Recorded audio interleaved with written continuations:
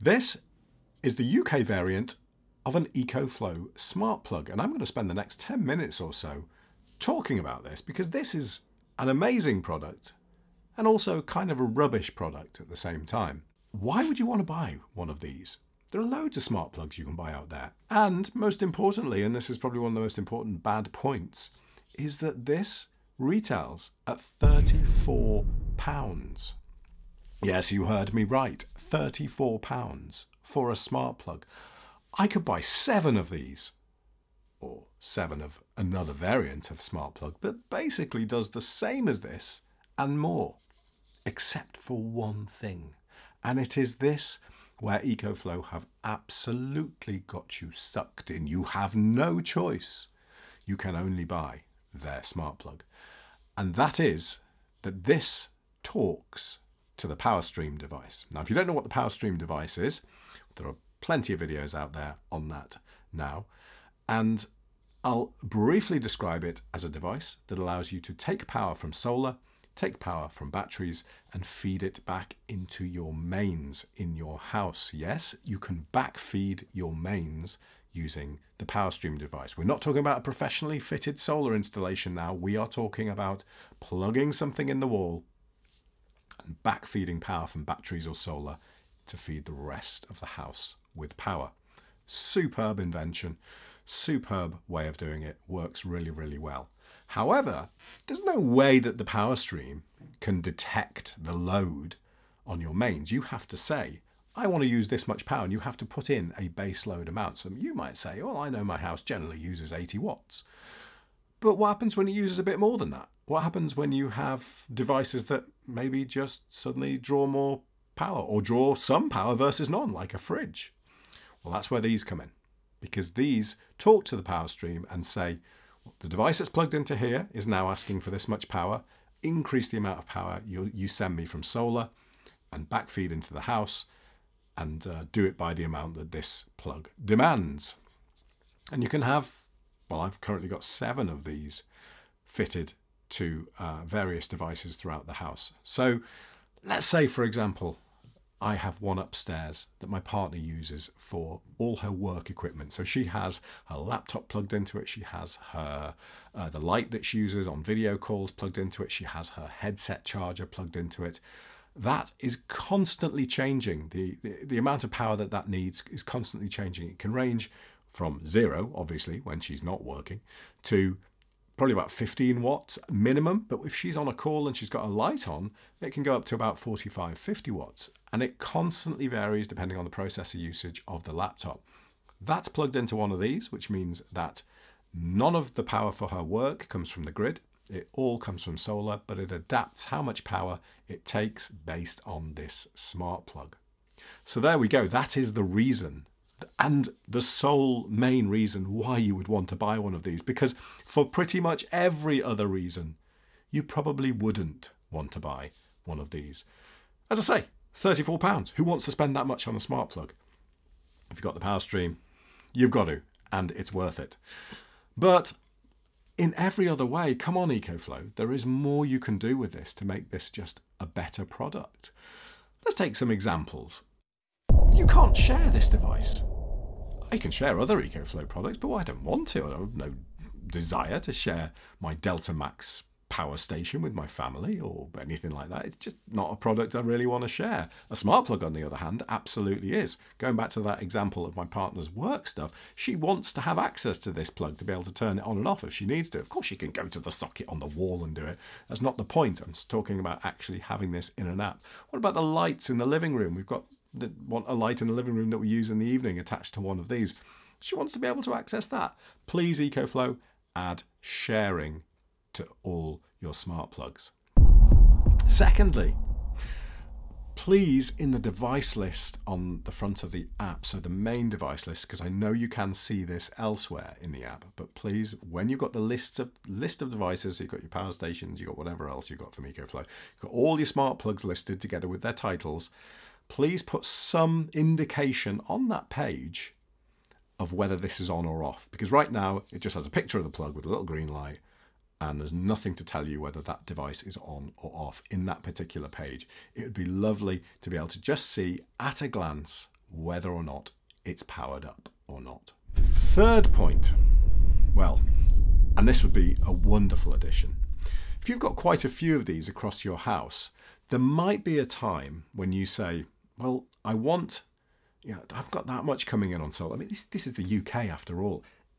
It's raining out there right now. You can't see it through the window because it's quite bright out there, but it's raining outside. It's the middle of July and it's raining. So right now, instead of generating 1 kilowatt off solar, I'm generating about 100 watts off solar. So right now I'm kind of thinking, well, I'm happy to keep feeding the mains, most of what, the base load in the house, but maybe I just want to bypass one of these on the fridge, because the fridge takes quite a lot of power. It uses probably about 600 watt hours per day, 700 watt hours per day. So maybe I just want to bypass one of these. I don't want to have to physically take it out of the wall, and I can't obviously turn it off because it's the fridge. It needs to be on 24 hours a day. So please add a bypass button for each individual plug to say, take this plug out of the mix. Don't factor in the power that this particular plug uses. That would be an excellent feature to add. Now this thing has Bluetooth connectivity, and that's a really good thing because it makes it super simple to set up.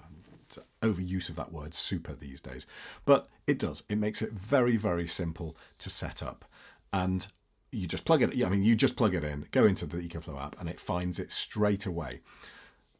However, overall, the connection to these devices in the app is as slow as all other EcoFlow products, and that's not particularly quick. If I go into one of my standard sort of smart home smart plugs, I immediately get shown a list of what's on, what's off, and I can act on that immediately. I can just tap them and they all respond straight away. This can sometimes take a couple of seconds. It can sometimes take 15 or 20 seconds to bring back the information about the status of the plug. That's really not great when it comes to a smart plug. And it doesn't seem to depend on how many devices. Some people might say, oh, you've got 7 of these attached, that's why it's taking so long. It doesn't make any difference. It was the same when I had 1 attached. It was the same when I had 4 attached. It's just how long EcoFlow products take to come back with their information. If I go into my Delta Max power station, it takes roughly the same amount of time to come back with the information on that too. So it'd be great if that could be improved somehow. I'm not quite sure if it could or not, but yeah, it's a little bit slow and a little bit sluggish to update. The other reason you wouldn't want to buy one of these as a smart plug is because it lacks all the functionality that you have with most smart plugs. You can't group these. You can't add multiple plugs together to make sort of 2 lights function at the same time or something like that. You can't add groups. You can't add anything more complex than simple scheduled on or off, or a little, there is a delay, so you can say turn it off after this amount of time. That's all you can do.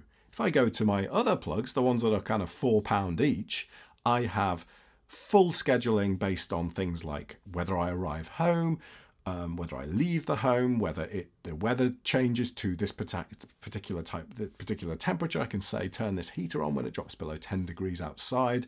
I can do sunset, turn on, turn off, so the times actually shift dynamically throughout the year. I can do sunset with an offset, so I can say turn this light on half an hour after sunset, so you know it'll always turn on when it's actually getting to a point when it's needed.